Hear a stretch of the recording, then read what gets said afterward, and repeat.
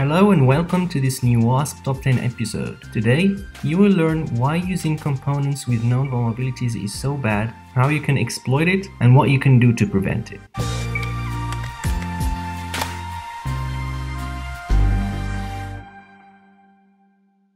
So far, we've seen how you can write secure code which doesn't expose your assets to security vulnerabilities. However, you might write 100% secure code and still be vulnerable. How is that possible? Well, through the usage of vulnerable components. The plan will be as follows. We will explore how developers might unintentionally be using components with known vulnerabilities, and from there, we will explore how to detect and exploit vulnerable components. Then we will practice on examples in OWASP WebGoat and JuiceShop. Also, we will discover some real-world attacks leveraging insecure components. And finally, we will explore how you can mitigate this issue and some tools to help you along the way. Unless you are writing a really simple function which doesn't do much, you will reuse software of other people. From development to deployment, you will use libraries, frameworks, and technologies, etc. And guess what? Those third-party components will also depend on other components. This comes at a cost. In fact, part of the third-party software components you will reuse will suffer from security vulnerabilities. Besides, you might even be using some malicious components. Therefore, checking your code is a need, not a luxury. Let's first understand how attackers find and exploit vulnerable components. When you hunt for assets which use components with known vulnerabilities, the first step is to fingerprint the technologies. During this step, you should gather the names and versions of technologies which the application uses. You can use many techniques. Usually, the HTTP traffic contains hints like names of cookies, HTTP headers, title values, and links, etc. However, you might not recognize most of them. Therefore, you can use tools to assist you. For example, the Wapalizer browser extension fingerprints the technologies based on elements of the HTML page and HTTP headers. Sometimes you can trigger verbose errors which give you a hint on the technologies being used. This is where fuzzing is handy. For example, you can remove expected parameters, send unexpected values, etc. If you receive an error, it usually contains some hints about the stack. You can directly access known directories using some publicly available dictionaries to look for typical login portals, README files, etc., which might contain the name and the version of the components being used. Better yet, if you find files like package.json or bower.json, you will have access to the list of all libraries and versions. If you have access to the source code, don't hesitate to collect the dependencies. You will have a full visibility of the components being used. Now, the second step involves looking for CVEs and exploiting them.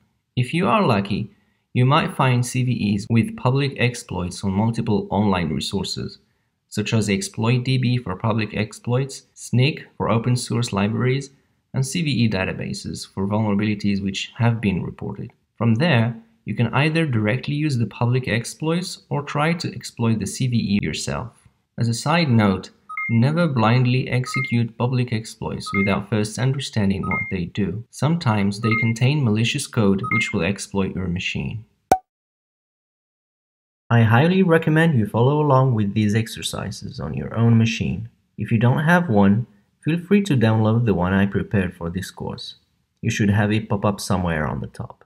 In this section, we will see how both vulnerable and malicious libraries can affect the security of your own code. For instance, OWASP WebGoat uses a vulnerable version of the cross-stream library to transform an XML document into a Java object. In the pom.xml file, you can see that the library's version is 1.4.5. Looking for public exploits on the internet reveals that this version suffers from a severe deserialization vulnerability, which leads to remote code execution. The release version, which is used in the OWASP lab provided as part of this training, doesn't include the vulnerable version of the cross-stream library. Therefore, we will spin up a Docker container based on the latest WebGoat version, which contains the vulnerable cross-stream library.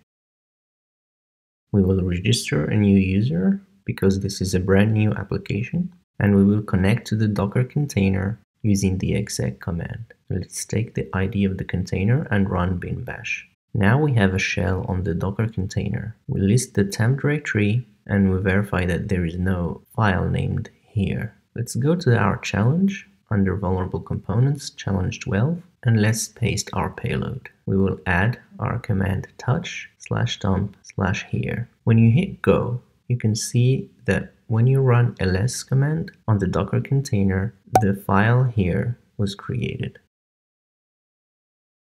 Sometimes developers might reuse a rogue component which resembles to the legitimate one. This is known as typo squatting. It is a scary thing, especially when the malicious library is widely used by other projects. For instance, this GitHub issue reports how the attacker has been exfiltrating SSH keys and internal files using a rogue module, which he had named python3-dateutil. This name was not randomly chosen. In fact, the legitimate module name is python-dateutil. Unfortunately, few hundred people fell for it. OWASP Juice Shop is using a fake library. Let's get the package.json backup file using the technique we've discovered earlier. From there, you can see the list of all the dependencies that Juice Shop is using. One of them pops out, which is epilogue-js. If you look it up, you can find that this is just a module for demonstration purposes, and it is meant to be masquerading the legitimate library, which is called epilogue. In this section, we will explore some real-world attacks which leverage vulnerable components. Probably the most famous manifestation of this issue would be the Equifax breach. In fact, the entry point exploited a vulnerable version of struts to gain remote code execution and pivot inside the Equifax network and steal more than 140 million customers' personal information. In this demo write-up, the attacker demonstrates how he was able to develop exploits against a vulnerable WordPress plugin when no public exploits were available. He exploited a SQL injection, a CSRF, and a cross-site scripting vulnerability. This is a demonstration of how you can use CVEs to write your own exploit. You also have this report, which demonstrates how the hacker was able to exploit a cross-site scripting vulnerability due to a vulnerable version of the TinyMCE library. As a side note for bug hunters, note how a valid proof of concept can greatly impact the quality and the reward of the report. To prevent this issue, the ideal solution would be to never trust third-party components unless you are sure of their safety. Unfortunately, this is easier said than done. In fact, it is not realistic to manually verify all the libraries you are using in your code. In this article, Sneak explains how a library was caught stealing bitcoins. I recommend you read it, but here is the takeaway.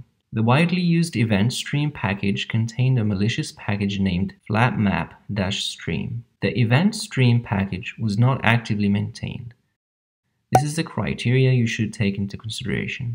You should prefer components with a healthy community. Mitigating the risk would simply involve removing the rogue library. However, this is not scalable due to the considerable number of components you are using. Therefore, you should constantly and automatically monitor your dependencies. Sneak provides this feature, but in general, you must have a dependency checking process for all your projects.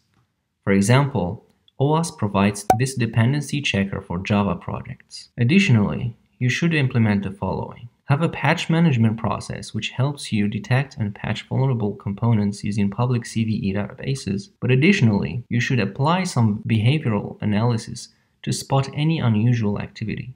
For instance, any server initiating requests to external servers should be inspected. You can use tools such as Rita for this purpose. There are many more details on the Hackerish blog. I recommend you read the blog post there and practice what you learn. You can download the virtual machine I prepared for this course and start practicing right away. And that was it. I hope you enjoyed this video and learned something new. If you're not subscribed yet, hit the subscribe button and enable notifications so that you know when a new video is up. Until then, stay curious learn new things, and go find some bugs.